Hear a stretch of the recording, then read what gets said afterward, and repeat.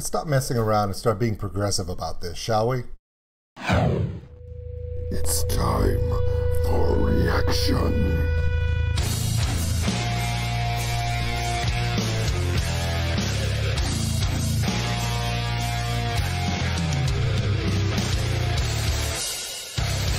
Welcome in. Old School Nerd.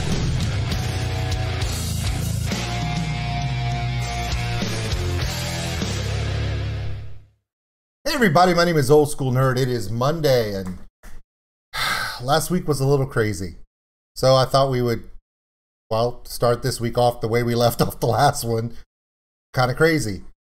Check us out on OldSkuleNerd.com. It's got all of our social media posts. The Patreon link for those who want to help support the channel. We appreciate every single one of you. And yes, there's a new reaction coming in to Patreon today for what you guys have been watching us react to for the last month. So more's coming.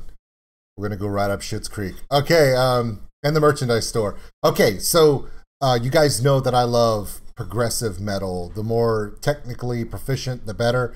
This started going back all the way when I was a kid, and I got addicted to Rush. Just like a lot of us, people that my age, we got turned on to Rush, and they've always been the greatest of all time. But bands nowadays are going even beyond that level. That Rush aspired and achieved with La Villa Strangiato, 2112, Hemispheres, you name it, they've done it. Well, bands today are saying, you know what, we've been inspired, we're going to go beyond it. Now, I've reacted to a lot of progressive metal, a lot of intricate layered metal, technical metal, and I love it. Fractal Universe, Torrential Rain, Orbit Culture. Even Gojira kind of pushes that level sometimes, but I got called out. Some of these artists I talked to, and they all say the same thing. Have you ever heard of this band? And I was like, what band? They were like, Animals as Leaders. And I was like, I don't know who that is. Of course I don't know who that is. Remember, I've been out of metal for 20 years. So they were like, whoa. They're kind of the band that made us who we are now. And I'm like, what? They're like, yeah, okay. So back in 2008, 9, and 10, there was a band that had popped up, and they were called Animals as Leaders. And there were three guys, a drummer and two guitarists. And they were led, and they're instrumental, extremely technical, progressive metal. And they kind of started, not necessarily started, but they kind of led the way, Animals as Leaders, of the whole djent movement. Now, some people say djent. Please don't do that. It's the same as a djembe. The D is silent. The djent movement, which is where it's very highly technical playing, where you use the palm to deaden around the bottom of the fret, and it's a lot of tapping and moving and very technical playing. Some people will play djent style up to, you've seen the videos where the guy has like the 20-string guitar just so he can. Doesn't look like there's a bass player in the band, because I kind of looked it up to see. But apparently the lead guitarist, leader of the band also, and the other guitarist, because they're playing 8-string guitars, they have a tendency to play a lot of the bass on that bottom, the lower strings on that 8-string. And he says that he also, for the album, the bass was actually him playing it on a clean guitar and just putting it into a mixer or in the mix, dropping it an octave. So what you're saying is your bass player is you, but extremely fast and technical. I'm down. I'm completely down. There's not going to be any lyrical breakdown on this, because I don't think there are lyrics on this. But this is the official video from back in 2010. Understand, this was 11 years ago. 11 years ago. Everything you've seen in the last 8 years, this band's done it 11 years ago. Everything you're about to see is back before all the bands you're loving right now even started playing music. Most of them. Okay? So, Animals as Leaders. The song is CAFO. My name is OldSkuleNerd, and I'm starting off my Monday literally technically blowing my brains out. Let's go.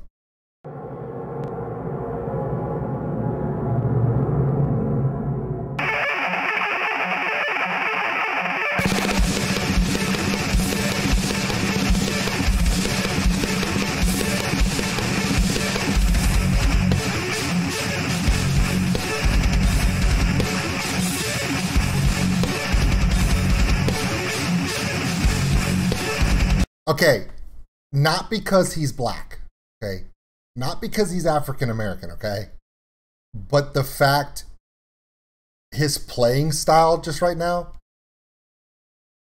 it doesn't remind you of Living Color a little bit? That extremely, it's just so freaking fast. 20 seconds in, and I'm like, I don't know how this is gonna end. God.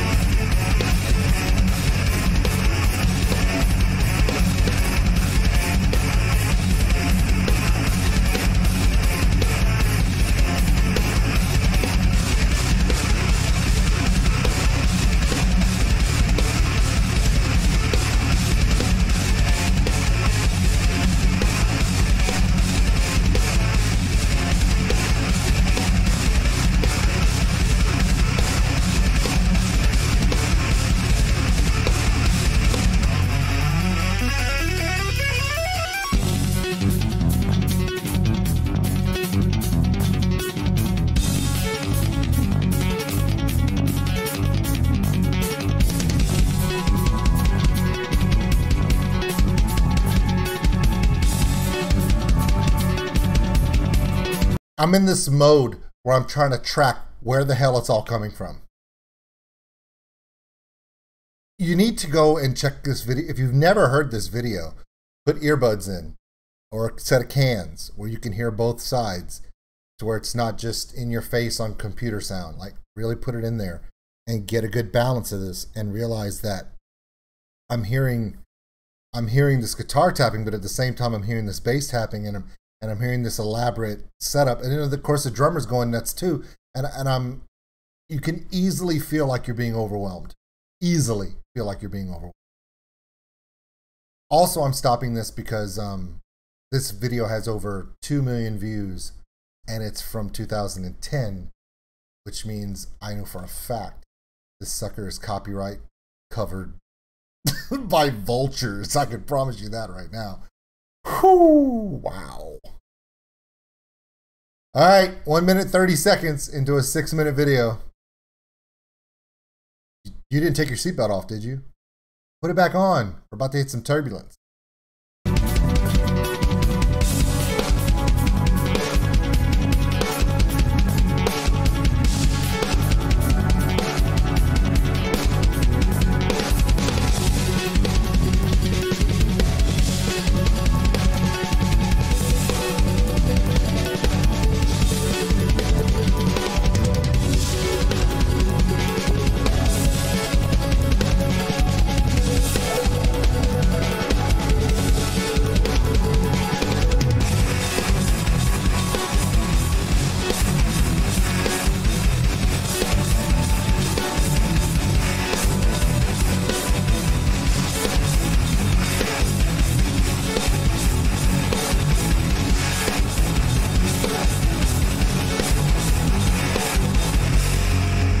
Oh man, and this guy looks so young.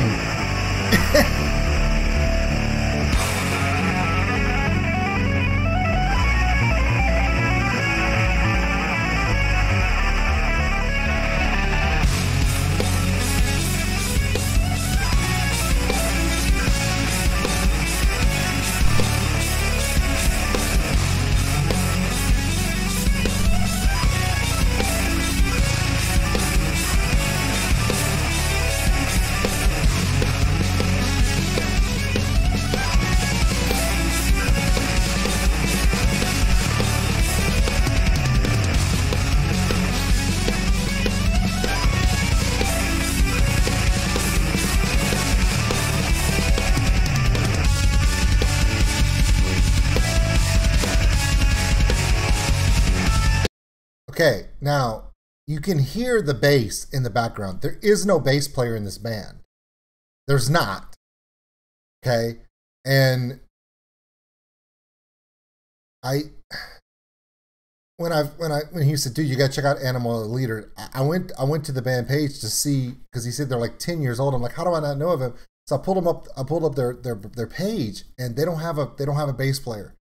So the lead guitarist, okay, he actually is playing this bass you're hearing, but he's not playing a bass guitar. He's actually playing his 8-string separately in the studio, and then they drop it an octave. But he plays it without distortion or anything, so you hear that clean sound. And when you drop it an octave, it's a bass. And so the layer of bass that you're hearing is because he's playing it on his guitar, which obviously is going to be exponentially higher than what you would expect. So for the rest of this, when you're hearing the bass guitar, understand it is the lead guitarist playing the bass. I don't know how they do this in live shows if the bass is on a track. And if it is, that's fine. A lot of bands use tracks for bass. Skillet uses a track for bass almost every song because John can't be trusted to remember to play even when he's holding his bass. And that's between him and Chris. So anyway, doesn't matter. Okay, so, but I do want to see a live video of a performance of one of their songs to hear if it's a track or if they just play some of the lower parts on the guitars to get that bass feel. I don't know. This is the first time I've ever heard them. They're blowing me away a little bit. I'm a bass guitar drum guy, so when the bass kicks in this part, I can really hear it. And you can hear that pluck pull, that claw hammer style that so many bass players use. But if he's using a pick because he's playing his guitar, holy crap. Let's continue. I'm sorry.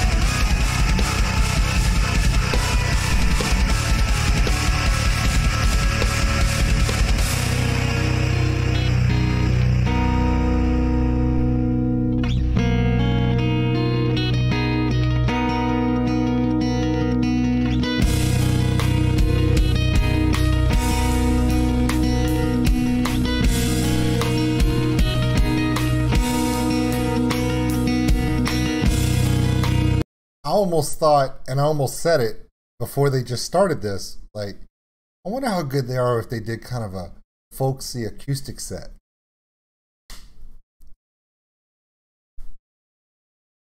There you go. Right here. Got one right here. In my pocket. Here you go. Yep. Totally missed the groove on this one. 11 years ago, totally missed it.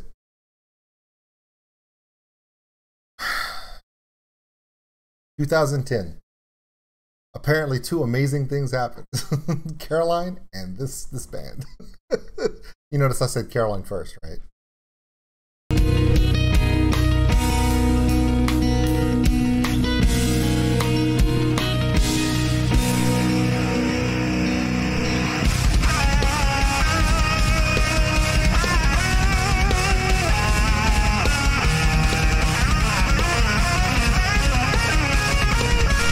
Feels like some Joe Satriani right there.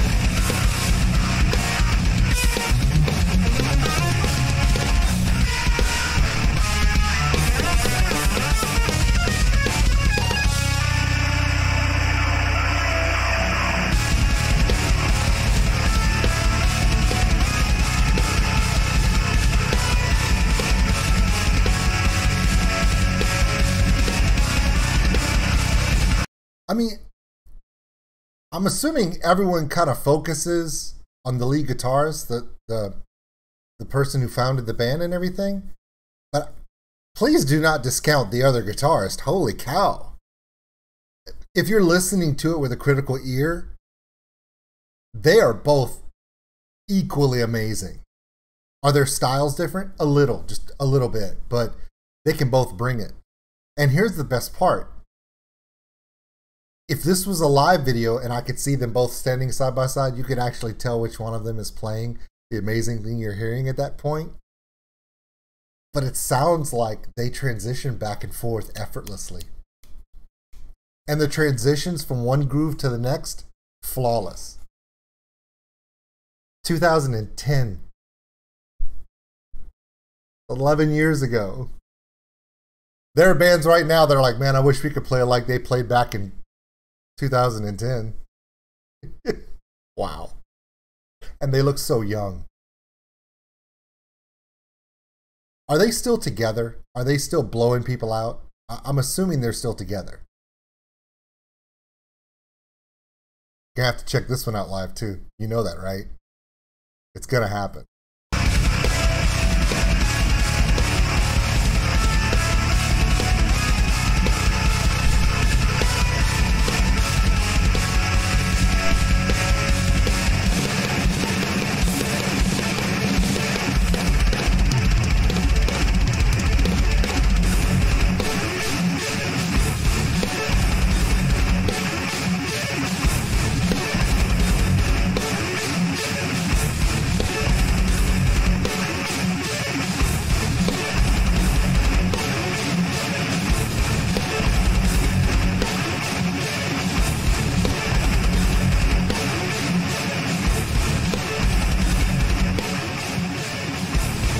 Fade out.